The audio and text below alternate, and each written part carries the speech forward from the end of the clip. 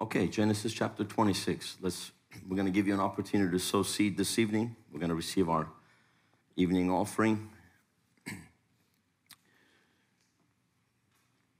There was a famine in the land besides the first famine that was in the days of Abraham.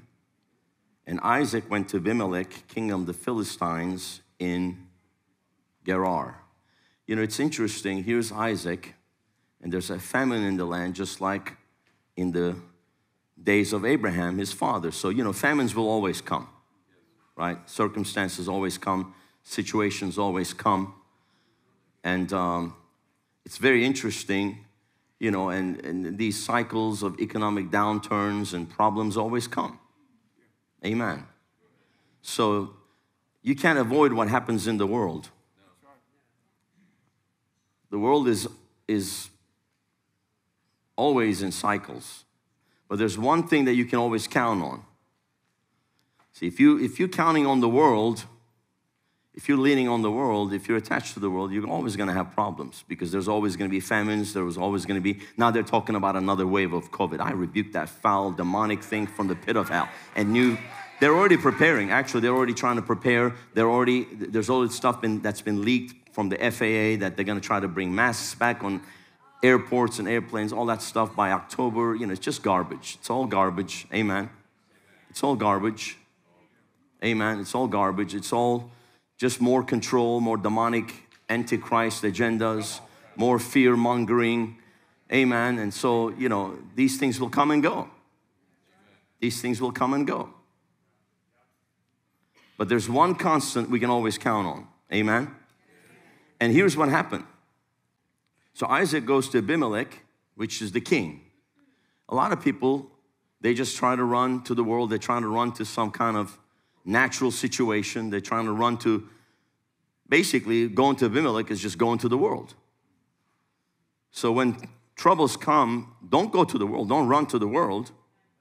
Because look at what happens. Then the Lord appeared to him and said, do not go down to Egypt. Live in the land which I shall tell you. So you're going to run to Abimelech. Most people are going to run to Egypt. They're going to run to some other natural thing where they're going to be looking for safety, security. Amen. But look at what the Lord says. Dwell in the land. Which land? The land of famine. Dwell in the land of famine. I will be with you. And I will bless you. Hallelujah. I will be with you and I will bless you.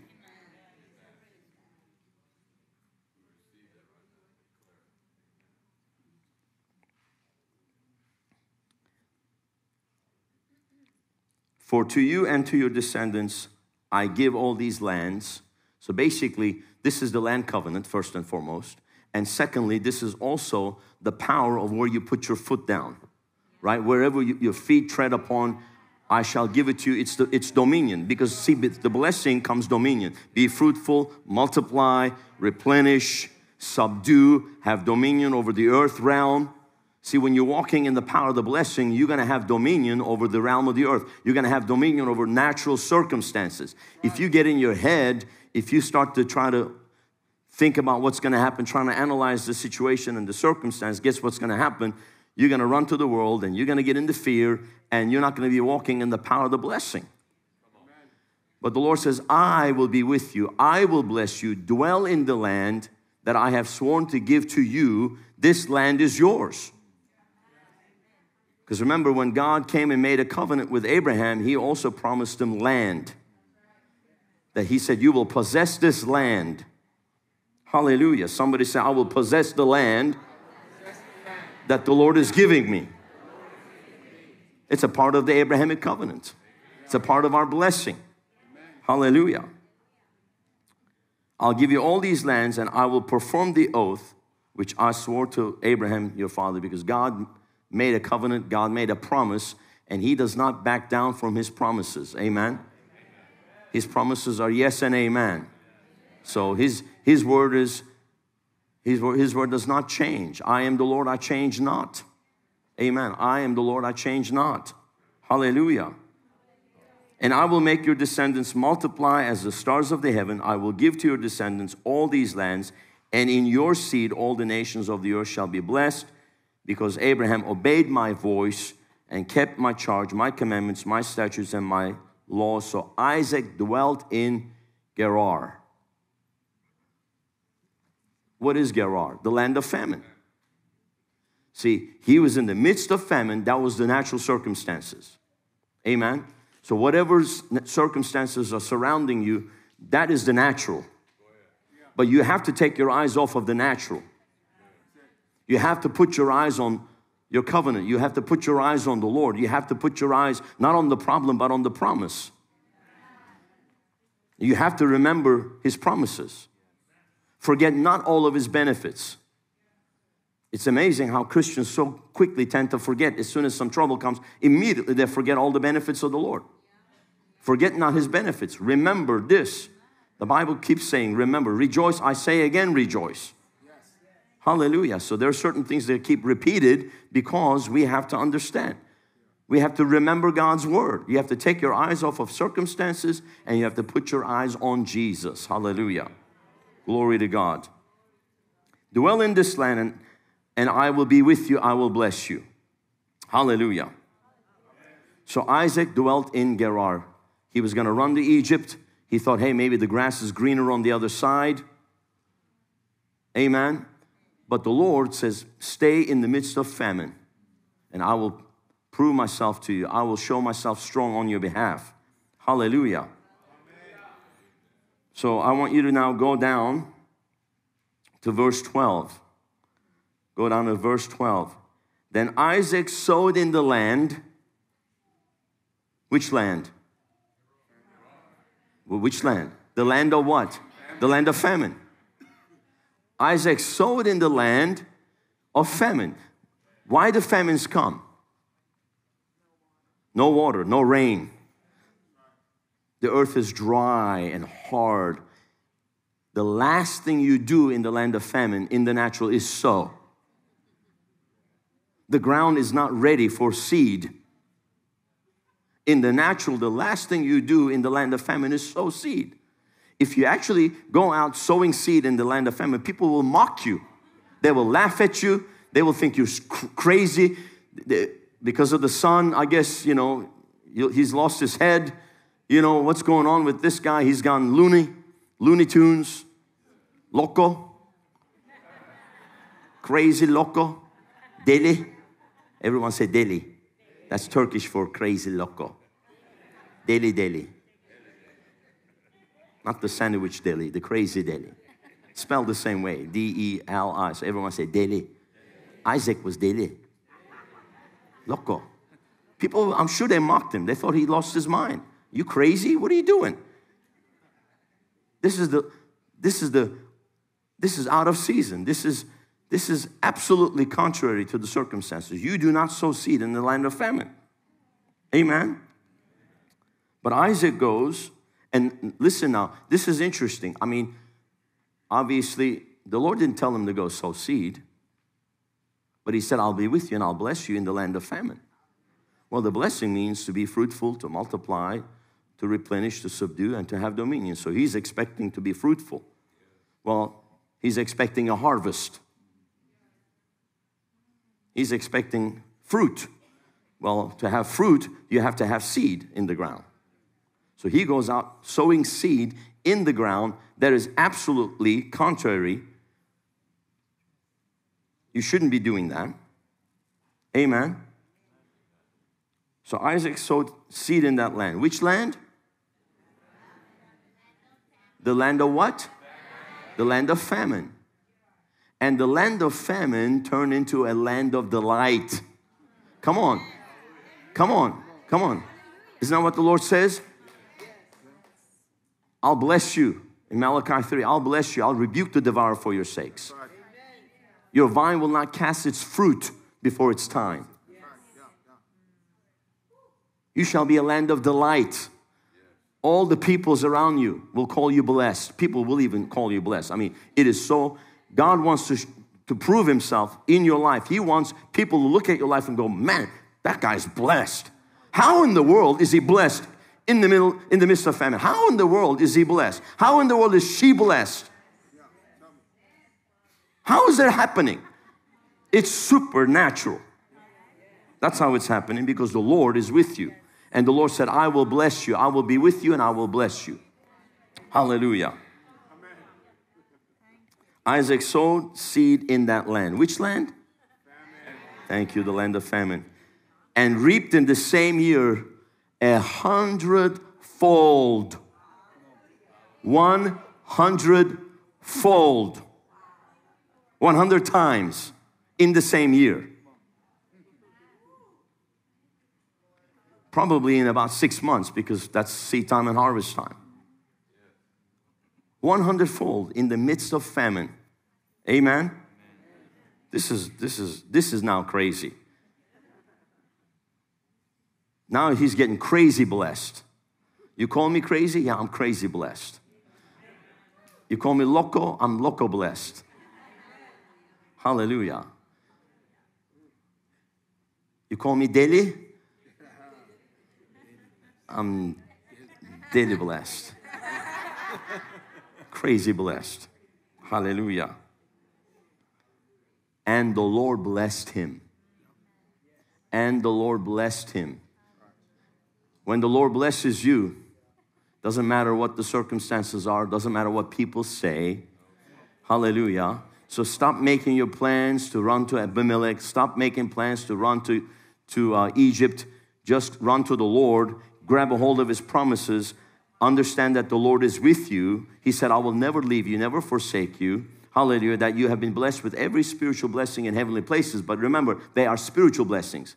You don't see spiritual blessings. But those spiritual blessings will manifest and turn into earthly blessings. Financial blessings. Things that can be seen. Because the world needs to see it to call you blessed. Because they don't see anything spiritual. They're blind.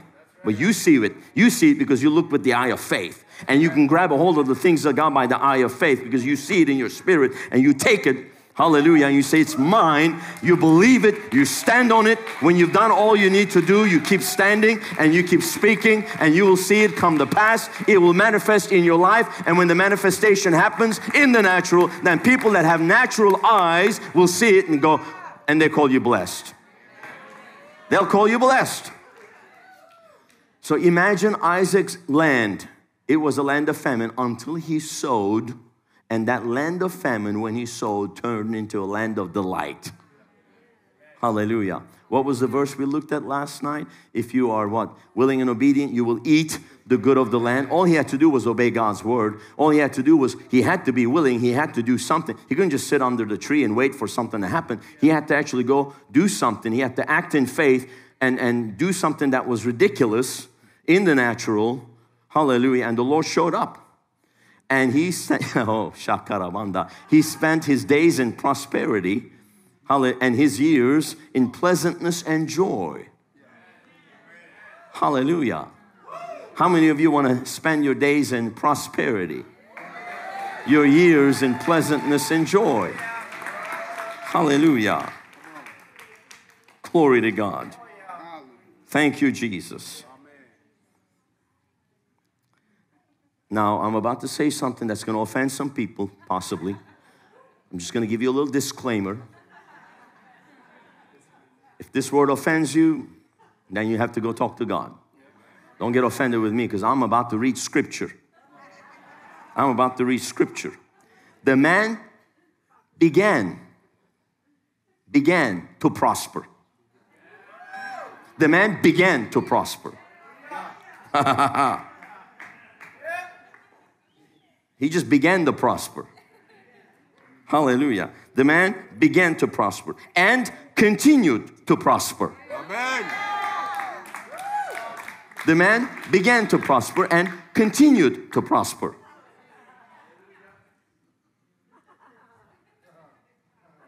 Until he became very, very prosperous.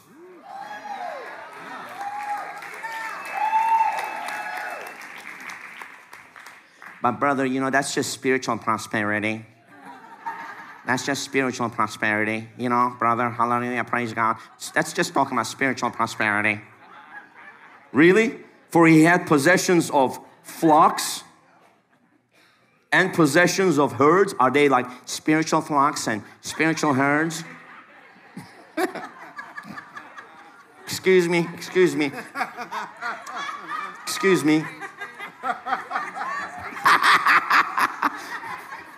Because I've heard it all. I have heard it all. That's just spiritual prosperity. Let me hear you speak in tongues. Oh, I don't believe in that. You're spiritually broke.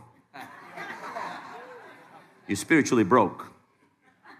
Because spiritual prosperity is having supernatural language. Language of the Holy Ghost, the Spirit.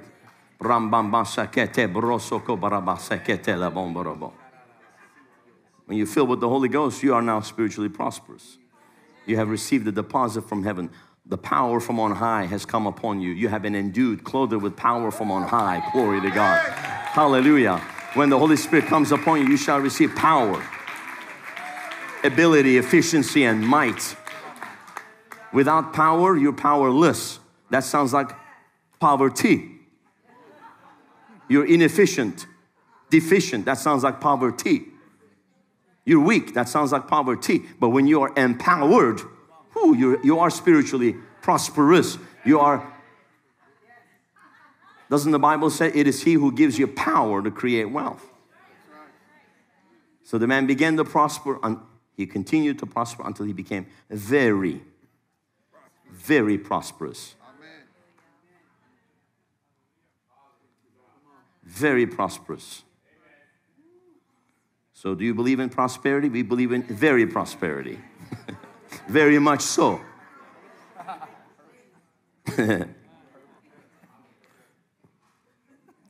He had possessions of flocks, possessions of herds, and a great number of servants. Guess what happened? Everybody's working for him now because he's got the business that's prospering. He's got the only open business that's profitable. He's got the only open business that's profitable. Everybody's out of work, but now they're working for him. Even Abimelech's people now working for him. No, seriously, Abimelech's people are working for him. Remember, he was going to go to Abimelech because he was the greatest in the land. Now Abimelech's people are working for him. And the Philistines envied him. And now look at 16. And Abimelech said to Isaac, "Go away from us, for you are much mightier than we." The man that was mighty is no longer the mighty. Oh, how things have turned around, huh? Hallelujah. You know you have really broken through when people say, "Can you please just go away? You've taken everything, man. Leave some for us."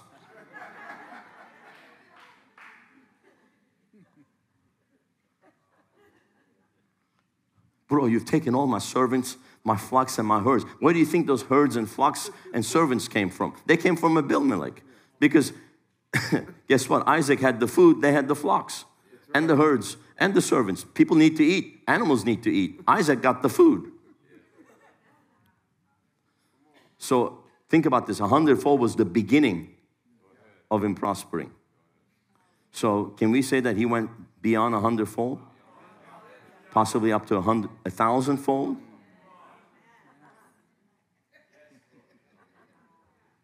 Because didn't the Lord say to Israel, "I will multiply you 1,000-fold"?